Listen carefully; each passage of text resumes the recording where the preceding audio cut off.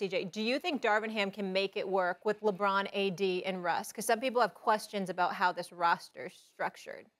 I think he can make it work because of the respect level that they're going to have for him, first of all, and being an ex-player. I think all those things matter.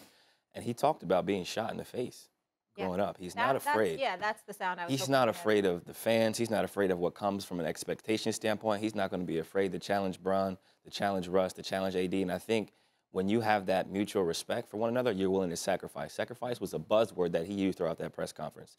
He talked about Russ's defense. He didn't mention offense because he knows that offensively they're talented. They just have to work on spacing issues. They have to get shooting around them. And they all have to be willing to do the little things. But none of this is going to matter if they aren't healthy. I talked about this a ton. A healthy team gives you a chance to win a championship. A healthy team gives you a chance to gain that consistency, that trust, that chemistry, that camaraderie. And they weren't healthy last year. And that's been the difference, in my humble opinion. Thank you for watching ESPN on YouTube. For live streaming sports and premium content, subscribe to ESPN+.